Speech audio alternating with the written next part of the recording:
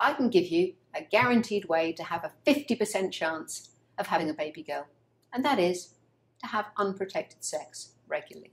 But I'm afraid that's about as far as it goes.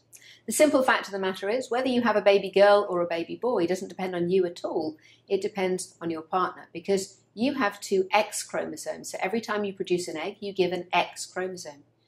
Your partner has one X and one Y. So half his sperm will have X, and an X means a girl, and half his sperm will have Y.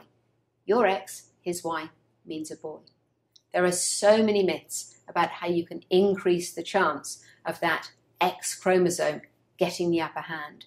But unfortunately, it really is all down to luck.